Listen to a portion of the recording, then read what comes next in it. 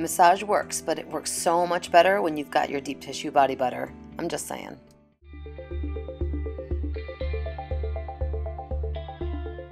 Hello, my fellow anatomy nerds. I painted the rhomboids on for this video, and we had a lot of fun doing it, but I especially had fun because I got to actually paint something that looked like I peeled the skin off of my friend's back.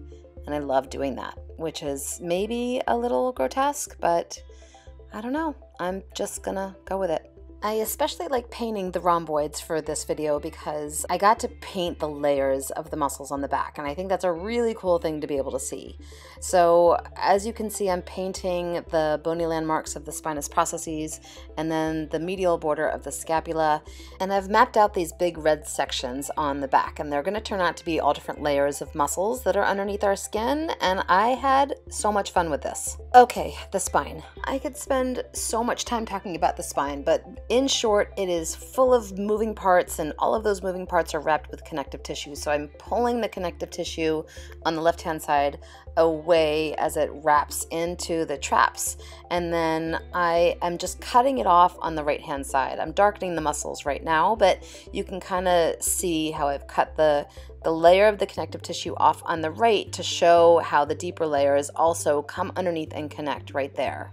As I start to shade in some of the bony bits, I'm just going to talk a little bit about the rhomboids and the scapula, because the rhomboid's main job is to pull the scapula in towards the spine, which is also known as adduction of the scapula or retraction, just depending on how cool you want to sound today. But the thing that always blows me away is that there are 16 other muscles pulling on the scapula in different directions. So ultimately, there's a big fat tug of war happening on that bone, and your rhomboids don't always win. So let's think about this from a posture perspective for a second.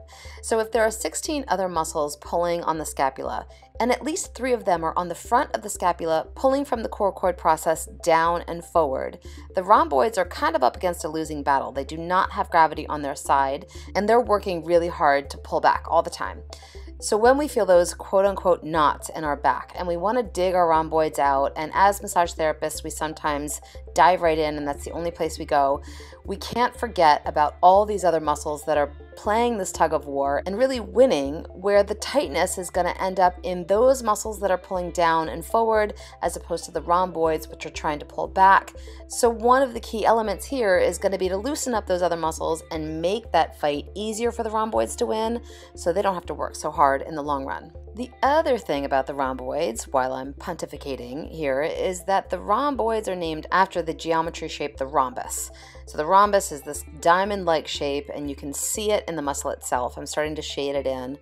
And it's sandwiched between the erectors, which run up and down the spine, and the more superficial trapezius muscle, which really hits most of the spine and then converges at a point at the shoulder. So it makes sense that these 3 muscles, which are pulling in different directions and sliding against each other in this thin space, don't always communicate well with each other. I mean, imagine living in this space where there is somebody right in front of you and right behind you all the time, and you all want to do different things. I think that I might throw my own temper tantrum too. I get it. Yeah. That would be horrible. Okay, so the last thing I want to say about the rhomboids is that they live in this space in the upper part of our body where we are supposed to be grounded in our core. Our rhomboids are not our core, so let go of them. Our core can be strong. Let the rhomboids go. Let the pecs go. Let the traps go. Let the levator scapula go. Let all of this stuff sway like branches from a tree, and let your core do the work. Those rhomboids, they need a break.